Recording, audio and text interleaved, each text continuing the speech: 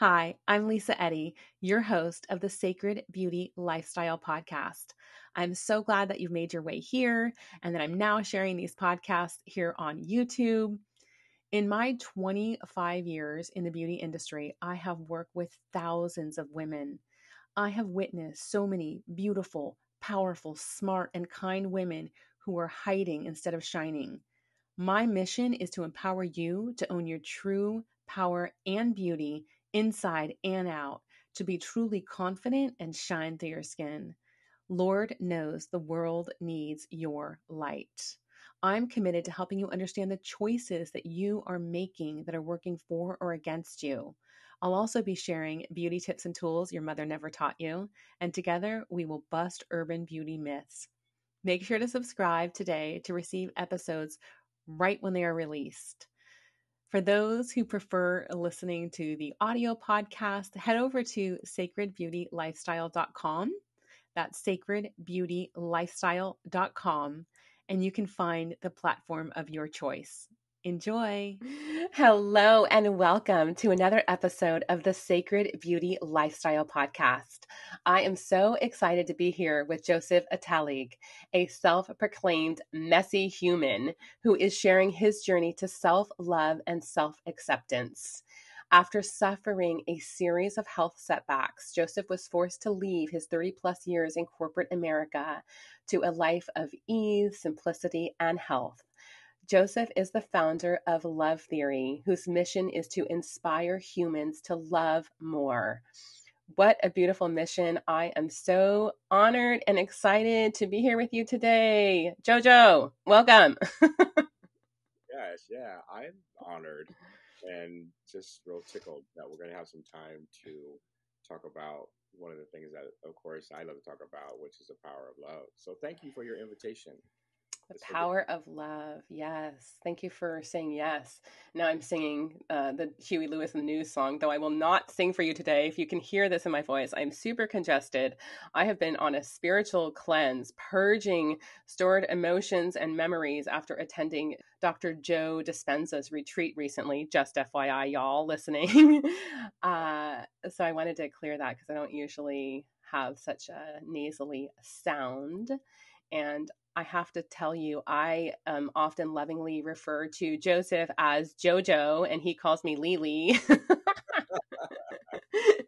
And Jojo, I don't know if I told you this, but after attending Dr. Joe Dispenza's retreat, he now got your name Papa Joe. Like, I can't even call you that anymore because he is like everyone's Papa. So that's Papa Joe, y'all. Okay. Gotcha.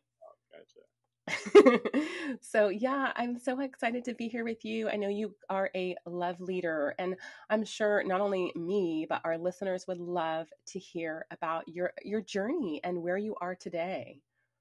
Yeah, well, thank you so much. And the timing actually, as is just beautifully synchronized to where I am in this moment, actually.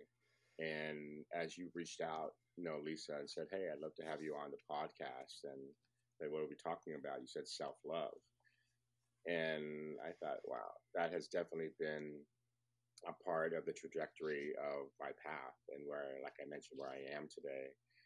I think the easiest thing to do is to share really the last maybe 4 to 5 years where I went through, the dark night of the soul lasted um, more than a night.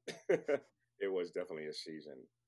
And it really took me to my knees. I mean, figuratively and literally, to the point of surrender, letting go, trusting, and allowing the source that beats my heart to take front and center.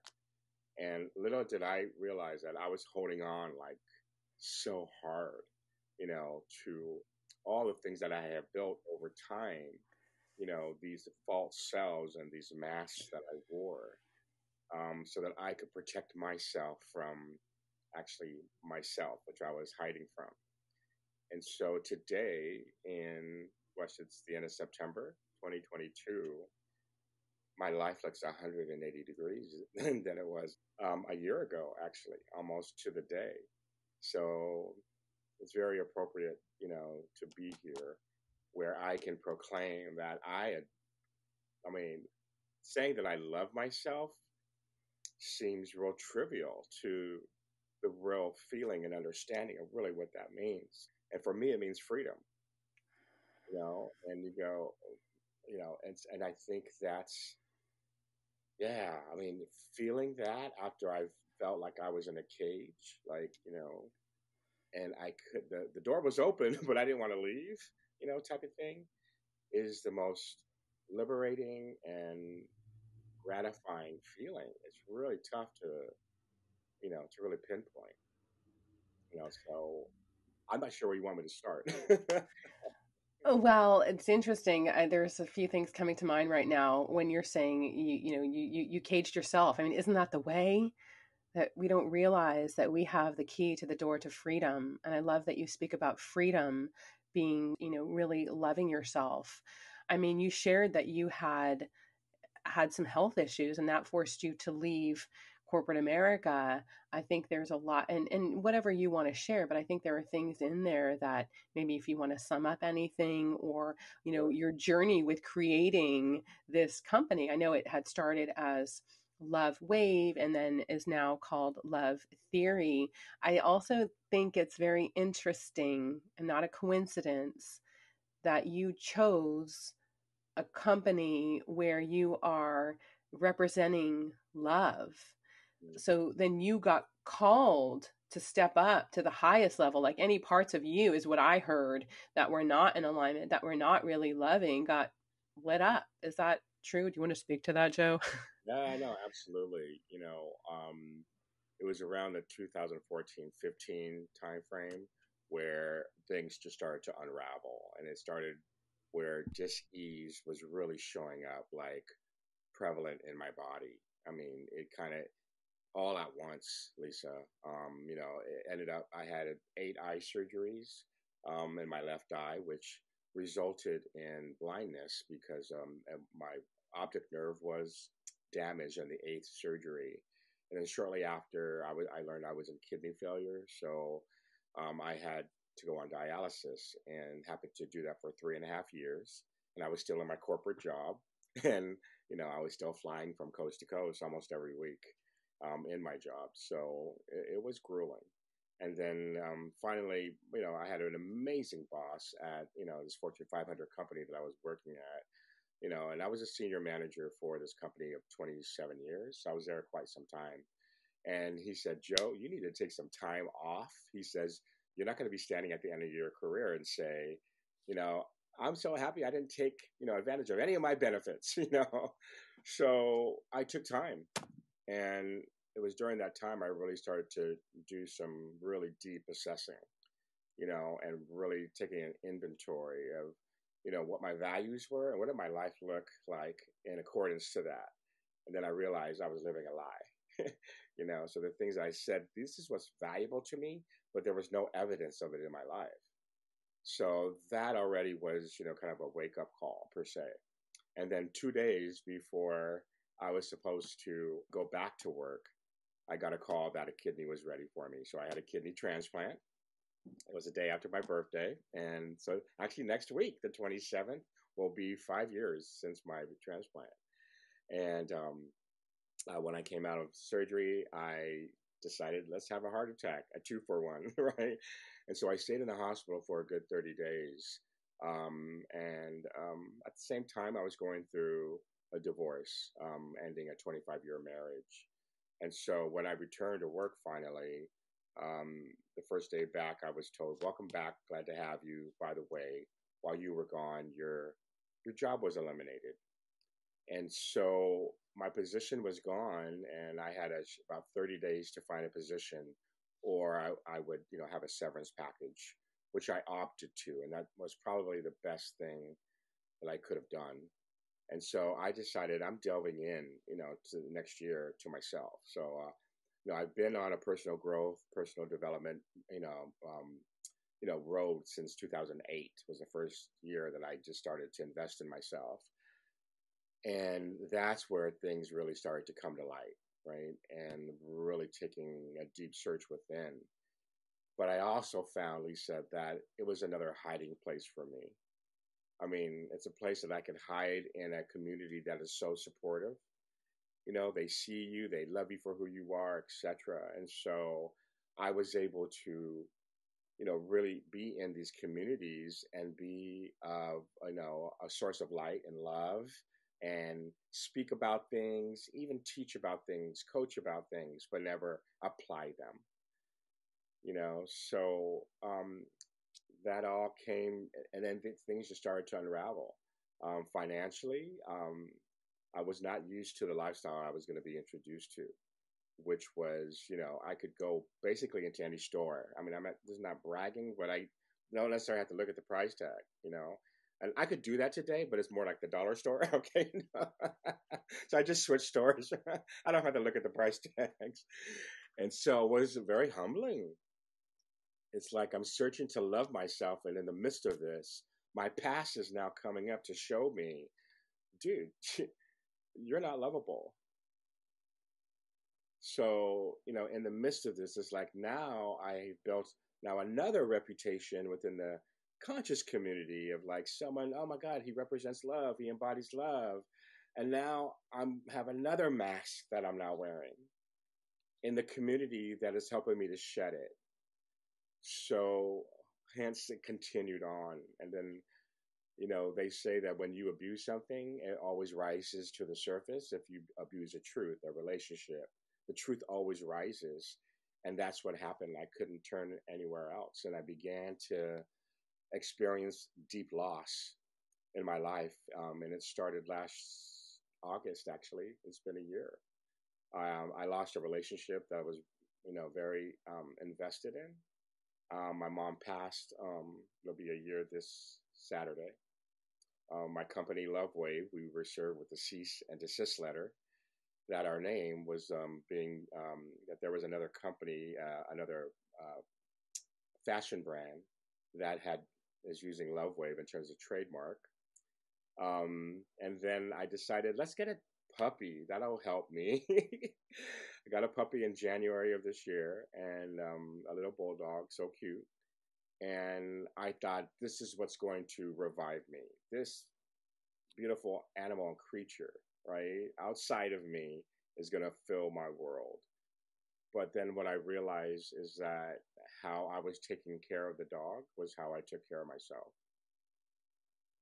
And it was an epiphany that was very sobering. So, for instance, not taking the dog for walks. I didn't take me for a walk, and the dog was hungry. Just give him a treat, right? Which is not good for him. I would do the same thing. So in this realization of it, it was like, wow, I thought this would help me to get to this state. And I fell into depression. For someone who's known from my past as someone who lights up a room and who can bring joy and light, to say I'm depressed, what? And so it was something that I said, I'm experiencing depression, and anxiety. So what happened is that I'm working from home, the puppy's underneath the desk, and because I have severe neuropathy, I can't feel, the majority of my feet and parts of my legs. So, a cute little thing decided to chew on my baby toe, and I didn't feel it. And now he was tugging at my sock to take it off, and I looked underneath. I'm like, oh, would you stop? And I went down to pull my sock back up, and I pulled my hand up, and there was blood everywhere. I'm like, oh my God. And so within 2 days, they said, well, we'll give it a week. Otherwise, we're going to have to amputate your toe. So that occurred, and, somewhat of a loss. And then I rehomed my puppy. It was too much for me. And I was trying to fill these voids with these things that I thought were going to fill my bucket. And, just the beauty of what God was doing for me was actually answering prayer. It was my cry that said, I'm open and I'm willing. Show me the path. I know that pain is the portal to freedom. And be careful what you pray for, is all I could say. Because it came at such a rapid pace. And I was living in Arizona. I wanted to move back to San Diego, which is my home, town. And I had two of my daughters, teenagers, who were going to come with me.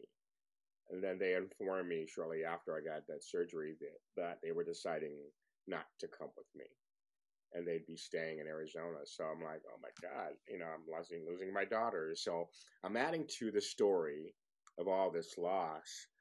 And then I had this moment, where I went out and I grounded in the earth. And because I have neuropathy, my head kind of just gets messed up. It's like I can't feel the ground. Right. And so I just was just grinding my foot into the ground. I could feel, but I'm like, Mama feels me though. Like I just, I mean, so just in that moment, it was a new beginning. And in my quiet time, and actually really rediscovering the power of prayer, for me is, so what would you have me do? Where would you have me go? I surrender. I let go. And what the result of that was a decision to move out of the country. I sold 95% or gave away of my worldly possessions. And I kept enough to fit into a sedan to drive to Mexico. And so that just happened in June of this year. And I went down with not necessarily a plan, just to see, universe, what would you have for me? I know I wanted to connect with my nature, which is the ocean. And I was able to do that. And shortly after, God and I had a great conversation. And he showed me the path back to the place, Lisa, that I've resisted all my life. And that's the house that I grew up in. And I'm back in San Diego. I'm temporarily living with my 88-year-old father. And we've restored a relationship that is, it's crazy how I've never felt so close to my dad. So there's a lot of healing going on in my family as well. And during that time, and I know I'm speaking a lot here, but my a friend of mine from Austria, when I was in Mexico, we met for a short time on the phone, and she asked me, what does Joseph's best life look like? And I couldn't. I automatically think, oh, the house on the hill, or the house by the beach, the car, blah blah blah. And I could not even go there for some reason. And she said, good. She goes, because my question is, how does Joseph's best life feel like? And I'm like, oh my gosh, I can go there. And the first things that came up were, my best life feels easy, simple, and healthy. And I declared it on that day that I am living a life of ease, simplicity, and health. And then I began to visualize, it was easy. Little did I know that part of that would be returning back to my roots. And I'm finding my life today easy, simple, and implementing this care of myself for my mental health, my emotional health, my physical health, and my spiritual health. So, yeah, talking about returning home, that's literally and figuratively, right?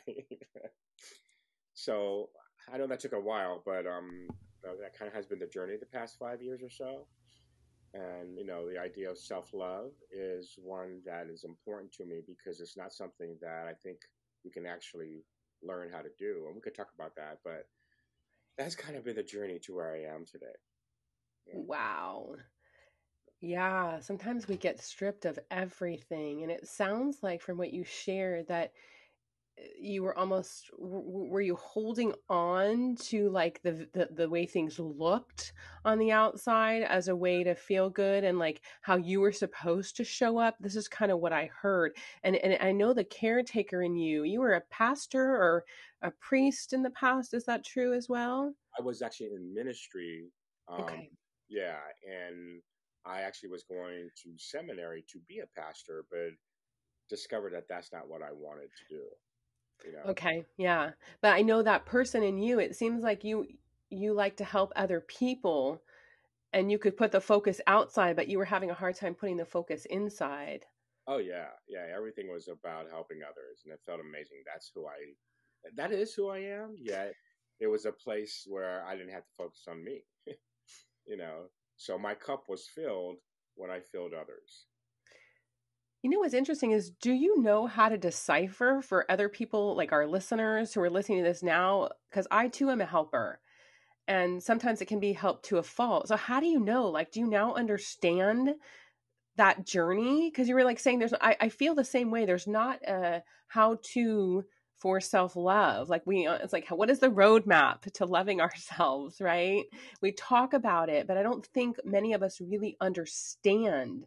So you just had this profound journey. Can you tell us what you've learned, what it's not and what it is a little bit more, maybe? Yeah, absolutely. Here's what I've learned, Lisa, and is that I've always wanted to learn how can I love myself more, right? Learn to love. And then I got this epiphany that I can't learn to love myself more because I am love. So it's really about seeing myself. It's kind of like the sun, like saying, you illuminate. That's who you are. You're the sun. I am love. And I'm over here trying to learn how to love myself because I mean, sure, it's a good exercise to say, list 10 things of why you love yourself, right? But if I have to say, I love myself because, that's not love. Because if I say, oh, yeah, I'm sorry. Yeah. No, I was just saying, yes, yes, I understand what you're saying. I was just nodding. I was feeling that. Yeah, I mean, because if I had to put I love myself because I'm a nice man, right? I mean, to me, that's kind of like prompting the ego. It's like, there it is, right? There's a standard he needs to live up to, right? And he will love himself because he's a nice man. What happens when I'm not a nice man? So to me, it's like an activation of the ego. Here's who I say I am. No, I love myself because I am. Period. Period. Yeah. Right, right. It's like that's it. And it's like it's when I know who I am. That's what changed everything for me. Because self-love today has become kind of this pop culture phenomena. People, and I really appreciate people taking care of themselves in the way of, a spa day or taking a bath or even, meditation, of course. And all these things are ways to, love yourself. I also think that, it's temporal, you know, um, and here's the funny thing is that, part of the work that me and my team have done for Love Theory is we have a YouTube show called Love Theory Live. And one of our favorite episodes is we were asking strangers on the street, on a scale of 1 through 10, how much do you love yourself? And people would say, 4, 5, 6. And the next follow up question is, what would need to happen for you to be a 10, right? To say, I love myself, I'm a 10, right? And everything was, oh my gosh, I need to be more consistent. I have to finish what I say I'm going to do. I have to meet my goals. And everything was performance based, right? It was about when this happens, I will love myself. And so it was a cool discovery for our team. It's like, wow, love is predicated on performance and results, not because of who you are, right? And so it started that idea of like then that existential question, who am I? Type of thing. So that has been really my focus this last year, even though you and I have done that work for a long time. It got to the point of who don't I want to see? And, in myself. So in doing shadow work, as you know, is looking at our wounds and all these places that we've shown up and our humanity has shown up.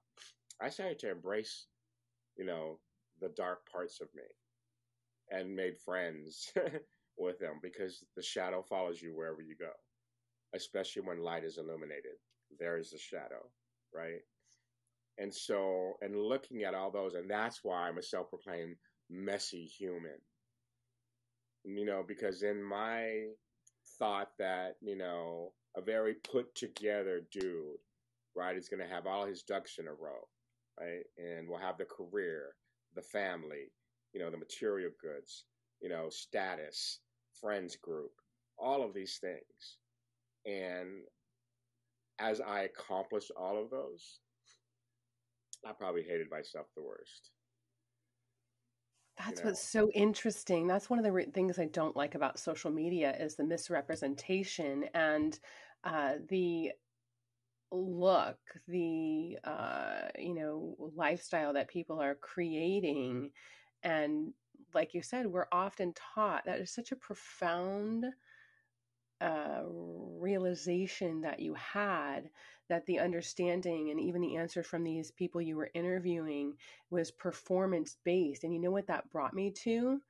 Loving ourselves because of what we do or how we, that brought me to the socialization, like the four agreements. Don Miguel Ruiz would speak about this, right? That socialization of I do something and then I'm a good girl or I'm a good boy, or I do something and I'm a bad girl or I'm a bad boy. Right. And I think that is a huge part of the training that we get in society reflected back to us. And it's like, no, you deserve love because you are here. You are love. You're worthy because you were born, right? Like, right.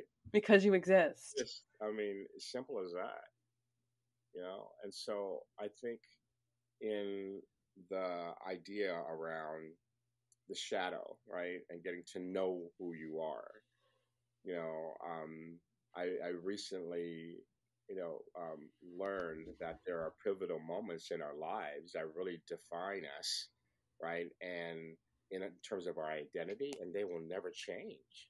And I've been trying to change my identity, where it's like, no, get to know who you are, right? And so I had an experience where someone said, "Who do you, hold in high esteem? Who do you love? Who do you wish you could be like?" So of course, someone came to mind, and they asked, why? And I said, well, they're unapologetic, they're insanely disciplined, right? And they are like sickly determined, like and I'm inspired by that. But guess what? I'm not going to be that. So what happens is that I had to learn as a young kid, how do I compensate for what I'm not? Then my identity start to come, right? So there's these 3 times in life, Lisa, where we really have these defining moments. And this is where the self-love comes in. In childhood, there is a moment that we know, we don't articulate it because we're kids, but we know something's wrong here. So either I got violated, someone said something to me, I felt shamed, I was embarrassed, whatever. We have that moment as kids, right? Something's wrong here. And then in adolescence, when we're teens, it's like, I don't belong. And it's typically we're trying to fit into a group. Is it a group at school? Is it, your family even? A friends group. And then in adulthood, it is, I'm on my own. There's that moment when you go, no one's going to help me anymore. I'm on my own. And those 3 pivotal moments help define us. That's our identity. Now, yes, I know my identity, my divine identity, who I am. No doubt about that. But in this 3rd dimensional world, right, those 3 things have produced this. My identity is I am a sensitive man. I am empathetic. And I'm passionate. That is my secret formula in my life, where I wanted to be unapologetic, determined, and right. And so it's like, know who you are. And so the pathway to the self-love that I have in this moment, girl, was through integrity and authenticity. And I'll tell you why. Integrity, oof, this hits me in the heart. Mm-hmm. Integrity isn't just saying I'm going to show up at 10 when the meeting starts, or I'm keeping my word. Integrity is knowing that you are whole and complete in who you say you are. So if I say this is who I am, right, and I am, a divine being, I am light, right? I am healed. I am whatever it may be, whether it be an affirmation of what I say that I believe. Am I whole and complete in that, or am I still wearing masks to hide from who I am? So when I accepted that I'm a sensitive dude, you know, man, I can feel what you feel. That's the empathy in me. And when you hear me talk, I might be a little over the top. It may look dramatic, but I can feel that shit. No, And when that's you a part of your gift. That's one of your right, big gifts. and Yeah. so Sorry, now go ahead. as I love who I have discovered, who I am, it's like I'm gonna honor Source, honor God, honor the universe by being fully me, because it's the only way that what's inside of me can be put out there, not to the world, but to my world. Who's my world? People I love, my acquaintances, my friends, those who may get to know me, etc. To say I'm here to save the world would be ridiculous. It's my world because there's a trickle effect after that, right? So anyway, I'm sorry I got a little on soapbox there, but No, don't apologize at all. I think it's really beautiful. And I think that often sensitive men haven't had a place. And that's part of why I wanted to bring you on, is because you have such a big heart. You are so gifted, and we need role models and examples of men living their divine masculine, living in their heart and in yeah, their integrity and in their strength, and all the beautiful gifts that the men bring, because we need to do this together. We need, there's this polarization, and sometimes even like hating on men, after a lot of things that the feminine has gone through, and that doesn't work either. We need each other, not in a needy way, but in an interdependent way, that we have gifts that we each bring. And unfortunately, we have trained our men away from their sensitivities often, because we're not all that different. Like, really, like we are and we're not, right. right? At the core of us. So I think that is really, really beautiful and important, what you were sharing. And so, would you have, before we start to wrap it up here, I wonder if you have a tip that you would maybe often offer to our listeners that would help someone on their journey who's like, I feel like I'm not authentically me. I don't know who I am. I don't know how to be me. Is Yeah, there an exploration you can share? Yes. yeah. I mean, I think it's kind of a three-part or like a three-legged stool, I guess you could say. Mm-hmm. The first thing I say is take off the mask. We're all hiding, Lisa. We're all hiding. You and me and people listening to this, podcast. We are. We're all hiding. But it is taking off the mask, right? And then the second thing is face the truth. The third thing is to open up to love. So it's the first two that I think are is where courage, vulnerability, and bravery really comes in. And being authentic about how you have not been, how you have been inauthentic. Because being real isn't about puffing your chest out and just saying things that sound real. This is about getting to the core where you open up and take the veil and take it back and say, wow, look at me, right? The beauty in me, right? The drama in me, right? The toxic in me, all these things that are my humanity, right? But it starts with the brutal truth of who we are, and finding that with radical acceptance. That's that's where you'll find love. I love that. And thank you for bringing it back, because you mentioned it. It's funny. Yesterday, when we're recording this the day after the fall equinox here in 2022, and that is a day of equal light and dark. And that always hits me of like how we are equal parts light and dark Yeah. too. And how you were sharing this a little bit earlier. So I'm glad you gave me an opportunity to bring it back. I think that is the part of the path to self love, is that when we shut off and make ourselves wrong or bad for the things that don't feel as good or don't feel spiritual in us or don't feel like enlightened, or whatever you want to call it, that when you can love yourself through that, just like you would your child or your niece or your nephew or whoever, the person you love the most, which should be you, when you can love yourself through that, that love and light starts to diffuse and melt, Absolutely. Yeah. right? Yeah. Yeah, thank Absolutely. you. Is there a message that you would say to your 20-year-old self that you wish that you knew then, something that you would go back and whisper on his shoulder, Jojo, hey? Yeah, I would say, yeah, I would go back and just say, follow your intuition, even though it um, conflicts with what others think you should be or do. Follow your gut. I love that. It's like your gut always knows. The nose always knows. Yeah. Uh, and is there a big message that you would share from mountaintop that you would want the whole world to know? What would you scream if we put you up there with a big megaphone? Yeah. You know this too about me is like, there's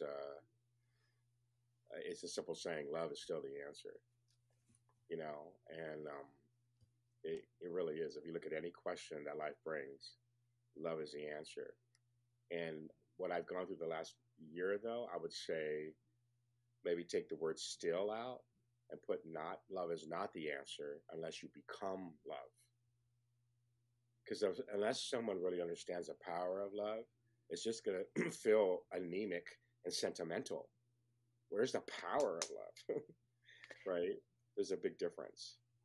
When I hear you say that, is that what you kind of mean what you were going through earlier, where you were looking for love in all the wrong places? Everything's a song. No, but it was like looking for love in outside sources or the way that you were supposed to be. Is that what you're saying here?